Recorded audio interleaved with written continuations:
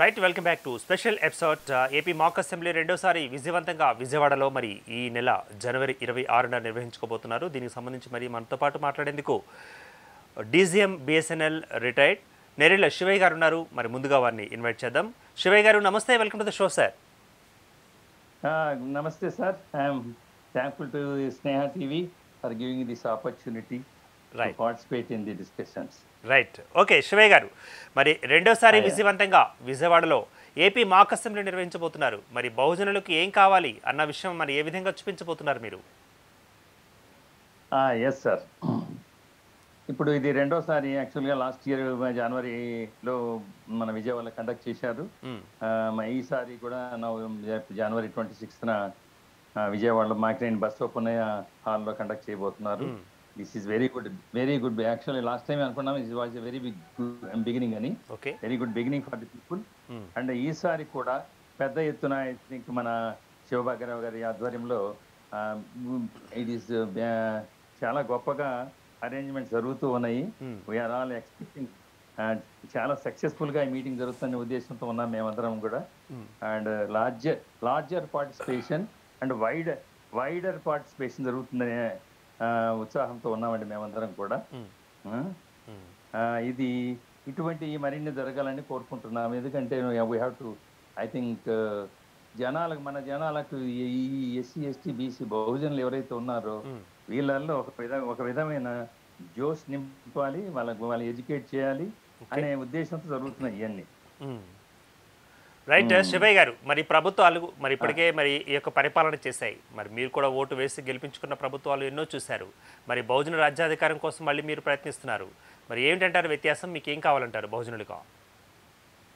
బహుజనులకు ఆలాలంగా ఇప్పటి వరకు కూడా మనము ఓటు వేసే యంత్రాలుగానే ఉన్నాం, ఓటు వేసే మనుషులుగానే ఉన్నాం. కానీ మనకు పాపులేషన్లో మనకు దగ్గర 85 to 90% జనాలు ఉన్న వీళ్ళు ఎప్పుడు పాలితులుగానే ఉంటున్నారండి. పాలితులుగా ఉంటున్నారు. ఎవరి కోసం వాళ్ళు ఏదో ఇస్తే తీసుకోవడం తప్ప మనం యాక్చువల్గా మనం పాలించే స్టేజ్లకి రావాలి. ఎందుకంటే మనకు డెమోక్రసీలో the rule of the majority should be there అనేది, that is the basic fundamental rule.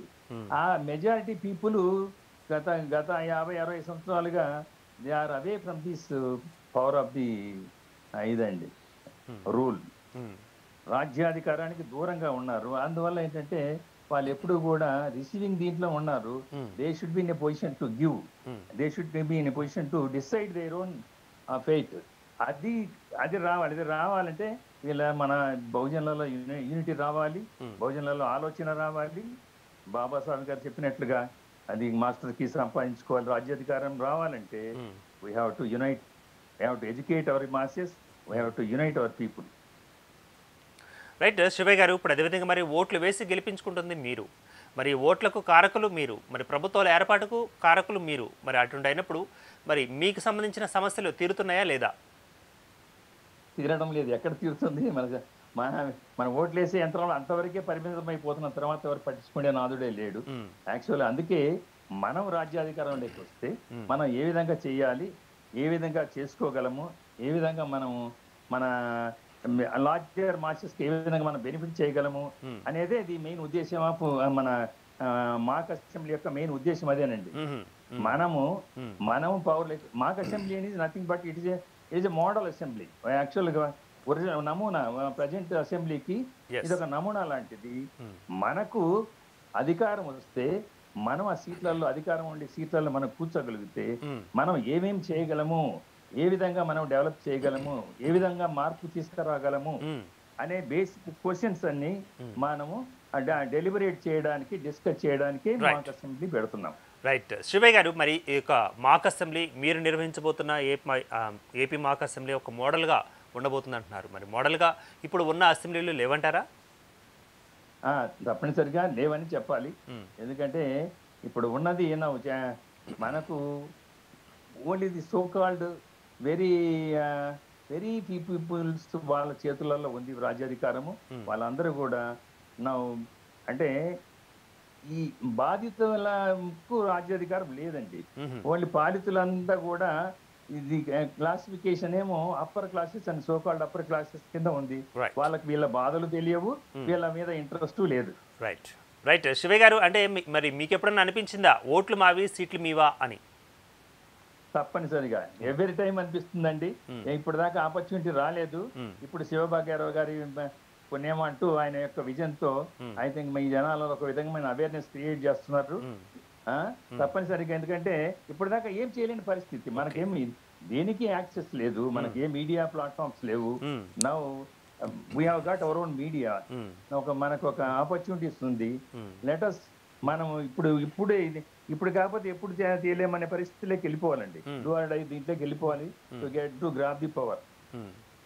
Right Shivayya గారు, మరి అప్పుడు అదేవిధంగా మరి ఏపీ మాక్ అసెంబ్లీ నిర్వహిస్తున్న క్రమం మనం చూసాం. సో మొదటిసారిగా మరి గత ఏడాది కూడా అదే విజయవాడలో మీరు నిర్వహించినప్పుడు ఎటువంటి స్పందన మీరు చూశారు? ఇప్పుడు ఎలాంటి స్పందన మీరు చూడబోతున్నారు? అద్భుతంగా జరిగిందండి last time. It was actually చాలా గొప్పగా జరిగింది. More than I think 400 to 500 people have participated. First time అంతమంది వస్తారని మేము ఊహించలేదు కూడా. But these under larger sections, across the sections అనమాట. అన్ని రకాల కులాలు, అన్ని రకాల జాతుల పీపుల్ పార్టిసిపేట్ చేశారు. చాలా ఇంట్రెస్ట్ తో పార్టిసిపేట్ చేశారు. It was a grand success కింద అయిపోయింది. అట్లా జరుగుతుందని ఊహించలేదు మేమందరం. మేము కూడా we have participated. We never thought that will be such a grand success అవుతుందని అనుకోలేదు మేము. This time it is already ఒక బీజం లాస్ట్ టైం వేశారు కాబట్టి, and lot of work has been done all these through out the 1 year నుంచి. భాగ్యరావు గారు, సీతమహాలక్ష్మి గారు, ఇట్లా కోటేశ్వర గారు, వీళ్ళందరూ లాట్ ఆఫ్ వర్క్ చేశారు కాబట్టి ఈసారి ఇంకా బెటర్ గా ఉంటుంది. ఇంకొక విషయం శివయ్య గారు, మరి గత సంవత్సరం మీరు ఏదైతే పోర్ట్రేట్ చేశారో మరి అదే సమస్యలు పోర్ట్రేట్ చేయబోతున్నారా?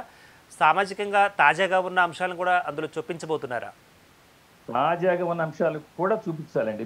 అప్రాలు ఏంటంటే సమస్యలు అనేది ఫిక్స్డ్ గా ఉండవు. ఇట్ ఈస్ కంటిన్యూస్ గా ఉంటాయి. కాంటెంపరీ ఇప్పుడు ప్రజెంట్ గా కొత్త సమస్యలు వస్తున్నాయి. ఆ సమస్యల గురించి తీయాలి. బట్ బేసిక్ సమస్యలు అయితే ఏ అవుతున్నాయో అవి అయితే ఎప్పుడు ఉంటాయి. వాటిని అడ్రస్ చేయాలి ముందు. అది చేసి ప్రజెంట్ డే సమస్యలు కూడా మనం have to take into account.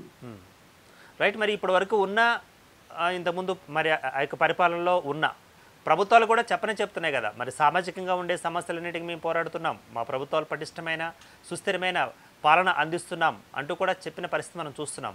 మరి ఒకవేళ ఆ పరిపాలన మీకు నచ్చలేదా? ఏమంటారు?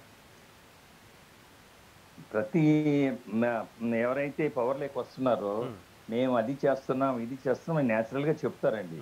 బట్ యాక్చువల్ గా ఇన్ ద ఫీల్డ్ జరుగుతున్నది ఏంటంటే దానికి వ్యతిరేకంగా జరుగుతున్నాయి.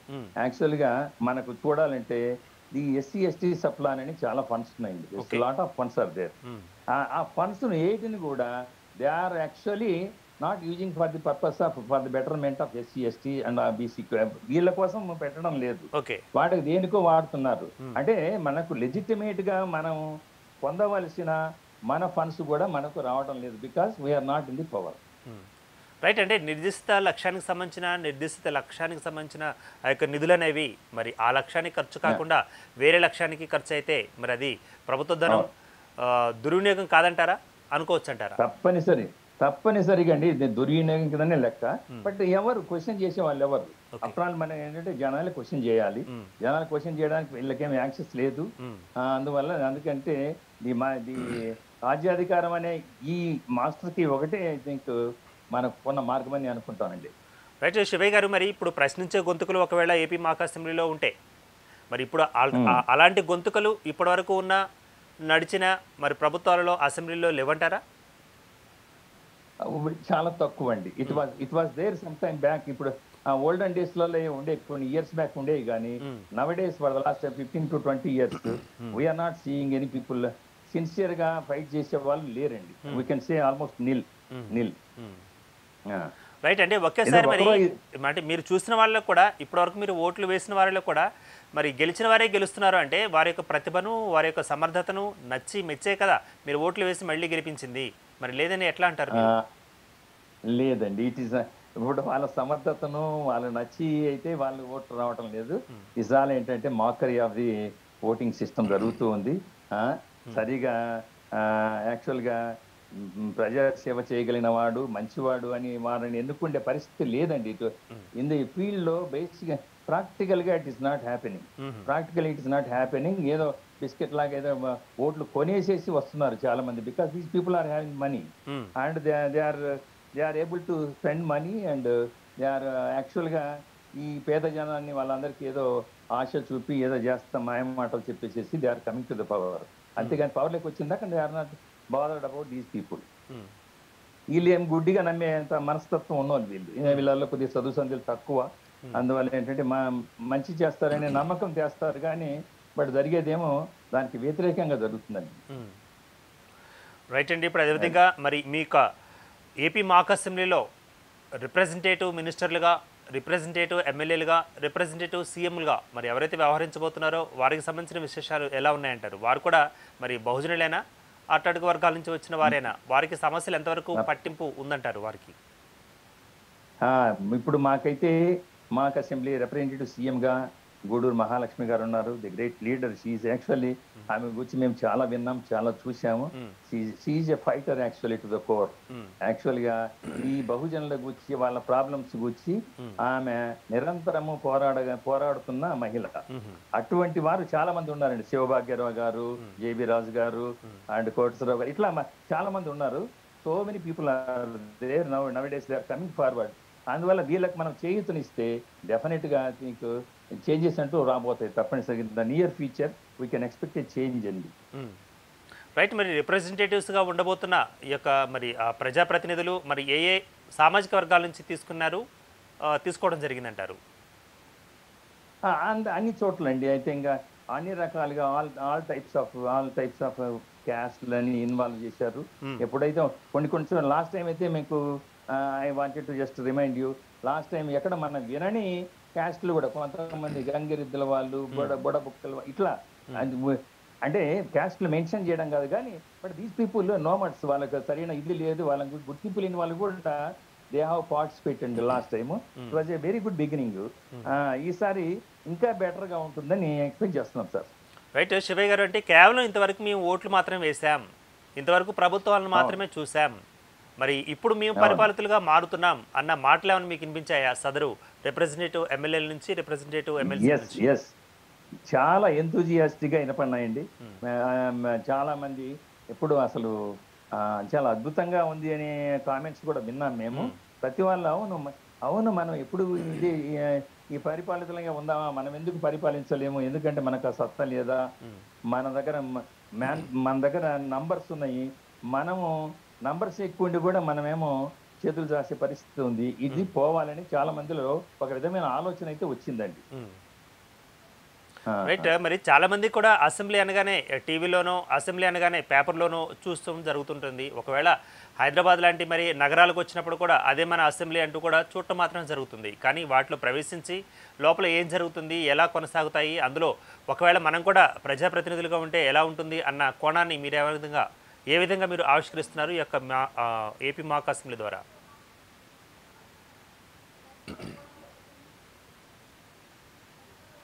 అవునండి. యాక్చువల్గా అసెంబ్లీ అంటే ఎట్లా ఉంటుందో ఏంటో రూరల్ మార్చెస్కి అయితే ఐడియా లేదు. అట్లీస్ట్ సిటీలలో ఉన్న వాళ్ళకి కొద్దిగా చూడొచ్చు కానీ వాళ్ళకైతే అప్పుడప్పుడు అవకాశం ఉంటుంది. కానీ దిస్ మాక్ అసెంబ్లీలో ఇది exactly replica of the live assembly sessions లాగా ఉంటుంది. చాలా లైవ్గా ఉంటుంది. స్పీకర్స్ కానీ లేకపోతే మినిస్టర్స్ కానీ సీఎం కానీ నెక్స్ట్ వేరే గ్యాలరీస్ కానీ చాలా బాగా ఉంటుందండి. చాలా it was a good experience. జనాలందరికీ మనము ఎప్పుడెప్పుడు మనం నిజంగా మనం అసెంబ్లీలోకి ఎప్పుడు అడుగు పెడదాం అనే ఉత్సుకత అయితే ఉన్నారండి.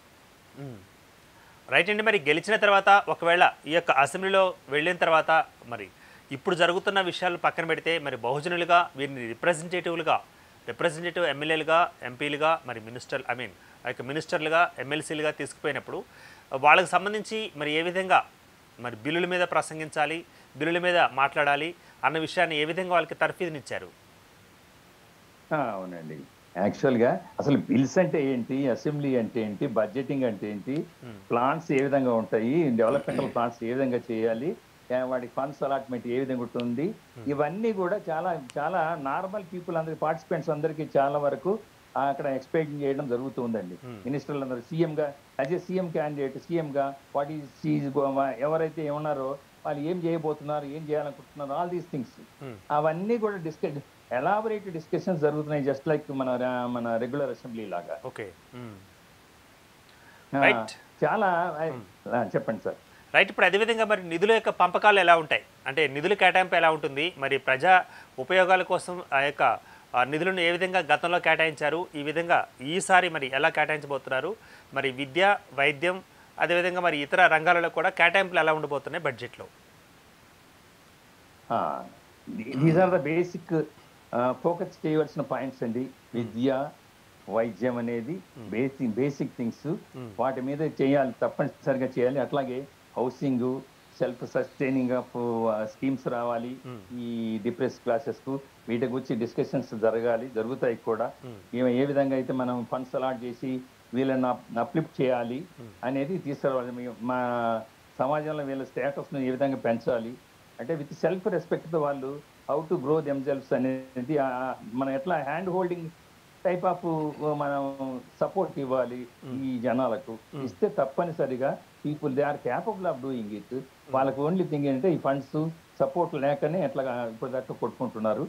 ఇప్పుడు ఈ మాక్ assemblies this will send signals to the even government, present governments also how they should act అని. రైట్ శివయ్య గారు, ఇప్పుడు అదేవిధంగా మరి బడ్జెట్ అనే విషయం మరి మీకు తెలిసిందే. సో మరి మిగులు బడ్జెట్ లేదా లోటు బడ్జెట్, సో రెండు రకాల బడ్జెట్లు అనుకుంటే మరి మిగులు బడ్జెట్ని ప్రవేశపెట్టే ఏపీ మాక్ అసెంబ్లీగా మీ యొక్క మాక్ అసెంబ్లీ ఉండబోతుందా, ఎలా? మిగులు బడ్జెట్ అంటే టు స్టార్ట్ విత్ మిగులు బడ్జెట్ రాదండి. I think we have to plan it. It may take an couple of terms తీసుకొని ఆ మిగులు బడ్జెట్ తీసుకొని వస్తాం. అంటే అఫ్ కోర్స్ మనము ఒకటి ఎక్సైజ్ చేయాల్సి వస్తుంది. మనం రెవెన్యూస్ పెంచుకుంటే కానీ మిగులు బడ్జెట్ రాదు. కానీ మనం ఖర్చు పెట్టవలసిన ఏరియా చాలా ఉన్నాయి కాబట్టి మనకు మిగులు బడ్జెట్ ప్రస్తుతం అయితే ఉండదని నేను అనుకుంటున్నానండి. శివయ్య గారు, అంటే ఇప్పుడు ఈ యొక్క పన్నులు ఏవైతే ఉన్నాయో రెవెన్యూ మనం రప్పించాలి అంటే మరి ప్రధాన సోర్స్ మీకు తెలిసిందే ఆ యొక్క పన్నులు, ట్యాక్సెస్. సో ట్యాక్సెస్ని పెంచేలాగా ఏమన్నా మాక్ అసెంబ్లీలో మీరు నిర్ణయం తీసుకుంటారా, లేకపోతే ఇతర ఆదాయ మార్గాల నుంచి ఆదాయం రప్పించుకునే ప్రయత్నాలు ఏమైనా చేస్తారా మీ బడ్జెట్లో? ఇతర మార్గాల నుంచి ఆదాయాన్ని పెంచుకుండే మార్గాలని అన్వేషించాల్సి వస్తుందండి. పన్నులు పెంచడం అనేది that should be a last resort, కాంట్రవర్ట్ situation తప్ప ఆ స్టేజ్కి ఎప్పుడు పోకూడదు. మనం వేరే మార్గాలు ఆలోచించాలి. అన్నెసరీ వేస్టేజెస్ ఎక్కడ ఉన్నాయి, అనవసరమైన ఏరియాస్ని ఎక్కడ మనం స్పెండ్ చేస్తున్నాము, వీటన్నిటి మీద డిస్కషన్ జరిగి we have to కట్టేల్ unnecessary things, unnecessary expenditure అని కట్టేలు చేసేసి we can divert those funds to the productive schemes కింద మనం పెట్టుకుంటే చాలా వరకు బెటర్ రిజల్ట్స్ వస్తాయి. రైట్. ఇప్పుడు అదేవిధంగా మరి గతంలో జరిగిన ఏపీ మాక్ అసెంబ్లీలో కూడా నేరెళ్ల కోటేశ్వరరావు గారు కూడా ఒక బిల్లులో ఒక ప్రస్తావన తీసుకురావడం జరిగింది. సో ఈ యొక్క రాజకీయ ప్రజాప్రతినిధులు ఎవరైతే ఉంటారో వారికి సంబంధించి వారికి ఖర్చు అధికంగా ఉండకుండా వారికి గవర్నమెంట్స్ విషయంలో కానీ వారి యొక్క అలవెన్స్ విషయంలో కానీ ఇతర అంశాలలో కూడా ఖర్చు తగ్గించుకునే విధంగా ఉండాలి అన్నది ఒక ప్రతిపాదన చేయడం జరిగింది. ఆ ప్రతిపాదన కూడా ఆమోదించడం జరిగింది గత ఏపీ మాక్ అసెంబ్లీలో. అటువంటి వినూత్నమైన ఈ యొక్క ప్రతిపాదనలు ఏమన్నా చేసే అవకాశం ఉందా ఈ మాక్ అసెంబ్లీలో రెండోసారి? అది డెఫినెట్గా it was very good suggestion అండి. ఎందుకంటే నేను ఇందాక అన్నట్టుగా అన్నెసరీ ఎక్స్పెండిచర్స్ మనం కట్టేలు చేసుకోవాలి, కంట్రోల్ చేసుకోవాలని అన్నాను కదా, దాంట్లో ఇవన్నీ వస్తాయండి. All these things are coming. అట్లాగే డెఫినెట్గా ఐ థింక్ బెటర్ సూచనలు రాబోతున్నాయి. We are working out on those things actually. How to reduce the administrative expenses ఎట్లా తగ్గించుకోవాలి, అట్లాగే ఇది ఆర్భాటాలు ఇవన్నీ తీసేస్తే డెఫినెట్గా మనం అడ్వాన్స్డ్ కంట్రీస్ చూస్తే ఈ విధమైన ఆర్భాటాలు ఉండవు. అన్నెసరీ ఇవన్నీ బాడీ గార్డ్స్, ఆ గార్డ్స్, ఈ guards, so many things are there which can be curtailed and the funds can be diverted to bettering the lives of the people. Right. మరి ఇప్పుడు ఎస్, మరి వీటితో పాటుగా మరి ప్రజాప్రతినిధులుగా గెలిచిన తర్వాత మరి ఒకవేళ వారు అధికార పార్టీలో ఉన్నారా, ఒకవేళ మరి అనధికార పార్టీలో ఉన్నారా, అంటే ఐ మీన్ ప్రతిపక్షాలు ఆ యొక్క ప్రభుత్వాన్ని ప్రశ్నిస్తూనే ఉండాలి. ఆ యొక్క ప్రశ్నలు ఎంతవరకు వెళ్ళాలంటే ఆ యొక్క ప్రజల యొక్క అభివృద్ధిని సాధించి తీరేంత వరకు వెళ్ళాలి. బట్ ప్రస్తుతం ఉన్న ఈ యొక్క ప్రతిపక్షాలు కానీ, అంతకుముందున్న ప్రతిపక్షాలు కానీ, ఇప్పుడు మీ యొక్క మాక్ అసెంబ్లీలో ఉండబోతున్న ప్రతిపక్షాలు కానీ వ్యత్యాసం ఉందంటారా? ఉందండి, తప్పనిసరిగా ఉంది. మాక్ అసెంబ్లీలో వీఆర్ ఏ విధంగా ఉండాలి అసెంబ్లీ అనేది మేము చూపిస్తున్నాం. అక్కడ ఏ విధంగా ప్రతిపక్షం అనేది ఉండాలి, ఏ విధంగా క్వశ్చన్ చేయాలి, ఏ విధంగా గవర్నమెంట్ నుంచి ఈ సమాధానాలు రాబట్టాలి, ఇవన్నీ యాక్చువల్గా మాక్ అసెంబ్లీలో ఉంటున్నాయి. బట్ అన్ఫార్చునేట్లీ మన రియల్ అసెంబ్లీ సెషన్స్లో ఇవన్నీ ఏం జరగటం లేదు. ఇంకా వాళ్ళు ఎప్పుడు కూడా ఈవెన్ అపోజిషన్ కూడా మాట్లాడించే పరిస్థితులు కనపడటం లేదు మనకు.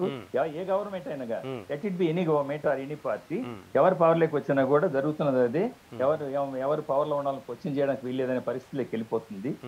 It is slowly going towards that. ఆ యాటిట్యూడ్ ఈజ్ ఐ థింక్ మనం డిప్లోర్ చేయాలి, కండెమ్ చేయాలి. అటువంటి యాటిట్యూడ్ లేకుండా మనం మాక్ అసెంబ్లీలో అయితే ట్రూ మీనింగ్ ఆఫ్ డెమోక్రసీ ఇది మనము రిప్రజెంట్ చేస్తున్నాము, అక్కడ డిస్ప్లే చేస్తున్నాము. We are displaying the true meaning of democracy. అందరికీ పార్టిసిపేషన్ ఇవ్వాలి, అందరి యొక్క ప్రాబ్లమ్స్ను మనం గమనించాలి, వాటిని అంటే అడ్రస్ చేసే విధంగా మన ప్లాన్స్ ఉండాలి అనేది that is the main aim of assembly. అక్కడ డిస్కషన్స్ ఆ విధంగా జరగాలి. మనకు అన్ఫార్చునేట్లీ మనకున్న అసెంబ్లీలలో జరగడం లేదు. కానీ మా మాక్ అసెంబ్లీలో మాత్రం we will raise all these things అండి. Right. let it be a lesson to them. Yes Shivayya గారు, మరి గతంలో కూడా మరి బీసీలనే సీఎం చేయడం జరిగింది. మరి పార్స్ యొక్క ప్రతిపాదన కూడా అదేగా ఉన్న విషయం తెలిసిందే. సో బీసీలను సీఎంగా చూడాలంటూ మరి బీసీలను సీఎం చేసేటప్పుడు వారి తర్వాత కానీ వారి ముందుగానే ఉన్న మరి ఎస్సీలు కానీ ఎస్టీలు కానీ మైనారిటీలు కానీ మరి వీరందరూ యాక్సెప్ట్ చేస్తారా? It all depends. ఇప్పుడు ఏంటంటే the calibre of the candidate, ఆయన బీసీనా ఎస్సీనా ఎస్టీ అని కాకుండా వాళ్ళకున్న ఇది ఏది మన సర్వీస్ చేసే మోటివ్, వాళ్ళలో ఉన్న గుడ్ క్వాలిటీస్ని బట్టే మనం సీఎంని ఎన్నుకోవాలండి. కమిట్మెంట్ని బట్టి సీఎంని ఎన్నుకోవాలి. ఇట్ ఈస్ నాట్ జస్ట్ మన ఎస్సీలా ఎస్టీలా బీసీలా అని కాకుండా who is the better candidate అనేది డిస్కషన్ చేసి మనం సీఎం క్యాండిడేట్ని ఎన్నుకోవాల్సి వస్తుందండి. Let it be any caste, but totally commitment ఉన్న ఈ క్యాండిడేట్స్ను ఎన్నుకోవాల్సి వస్తుంది. రైట్. మరి పూలే అంబేద్కర్ రాజ్యాధికార సమితి మరి కొన్ని ప్రతిపాదనలు చేసిన విషయం మరి మీకు తెలిసిందే. అందులో కూడా మహిళలకు 50% ప్రాతినిధ్యం వారికి ఇవ్వాలి అన్న కోణం మనం విన్నాం. సో ఆ యొక్క ప్రతిపాదనకు సంబంధించి అదేవిధంగా ఈ యొక్క అసెంబ్లీలో కూడా వారి యొక్క పార్టిసిపేషన్ ఉంటుందా? ఎస్ సార్, తప్పనిసరిగా ఉంటుంది సార్. రైట్ అండి. ఇప్పుడు అదేవిధంగా మరి రాష్ట్ర ప్రభుత్వంలో కూడా మనం చూస్తున్నాం, తాజాగా కూడా చూస్తున్నాం. సో మరి ఆదాయ వనరులు అనేవి అభివృద్ధి చేసుకోకుండా మరి మద్యపానం వంటివి కూడా ఒకవేళ మరి నిషేధించడం జరిగింది గత ప్రభుత్వాల్లో కూడా. మరి అదేవిధంగా నిషేధించామని చెప్తూనే ఆదాయ మార్గాన్ని అక్కడి నుంచే మరి ఎక్కువగా తీసుకోవడం జరుగుతుంది. ఆదాయంతో పాటుగా ప్రజల యొక్క అనారోగ్యాలను కూడా పోగొట్టుకుంటున్నారు, ఆ విషయం తెలిసిందే. దాని మీద ఏమైనా చర్చలో మరి ఏమైనా అంశం తీసుకొచ్చే ఒక అవకాశం ఉందా? అవును సార్, తప్పనిసరిగా this is the one of the major decisions that should be discussed అండి. ఎందుకంటే ఈ మద్యపానము అనేది మనకు దానివల్ల ఆదాయం వస్తుంది, కానీ దానివల్ల ఏదో లార్జర్ సెక్షన్స్ ఆఫ్ మాసెస్, ఈ పూర్ పీపుల్ అందరూ మేజర్ వాళ్ళ హెల్త్లన్నీ దెబ్బతింటున్నాయి, వాళ్ళ ఫ్యామిలీస్ అన్నీ దెబ్బతింటున్నాయి. This is the top most priority to curtail usage of this మన లిక్కర్ను వాడకం తగ్గించడం అనేది, లేదా అల్టిమేట్లీ షుడ్ గో టు మద్యపాన నిషేధం కిందకి వెళ్ళిపోవాల్సి వస్తుందండి. తప్పనిసరిగా డిస్కస్ చేయాల్సిన ఇష్యూ ఇది. దీని మీద ఎక్కువ ఫోకస్ కూడా పెట్టాలని నా పర్సనల్ అభిప్రాయం అండి. రైట్ శివయ్య గారు, చిన్న బ్రేక్ తీసుకుందాం. బ్రేక్ తర్వాత మళ్ళీ కంటిన్యూ చేద్దాం. Stay tune. మరి మొత్తానికి ఏపీ మాక్ అసెంబ్లీ రెండోసారి విజయవాడలో విజయవంతంగా మరి నిర్వహించబోతున్నారు జనవరి 26న. మరి దీనికి సంబంధించి ఇప్పటికే పూర్తి స్థాయిలో సన్నద్ధాలు కూడా చేసినట్లుగా వారికి వార్తా సమాచారం అందుతోంది. అదేవిధంగా మరి నెరెళ్ల శివయ్య గారు మరి ఇంకేం చెప్పబోతున్నారు, అదేవిధంగా ఏమి నిరూపించబోతున్నారు, వారికి ఏం కావాలి, బహుజనులకు ఏం కావాలి అన్న విషయాన్ని ఏ విధంగా షోకేస్ చేయబోతున్నారు అన్న అంశాన్ని చర్చించే ముందు షార్ట్ బ్రేక్ తీసుకుందాం. Stay tune. If you like this video, please like it, share it, and for more videos, please subscribe to our channel.